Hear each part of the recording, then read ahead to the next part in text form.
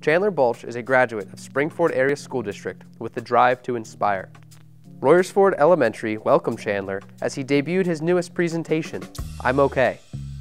I'm OK describes Chandler's daily struggles with cerebral palsy through a series of short clips highlighting his daily routine and an interview with Chandler's doctor. Students get an in-depth look at what cerebral palsy is. The presentation is interactive, giving the students an opportunity to help Chandler with his day-to-day tasks and to ask questions.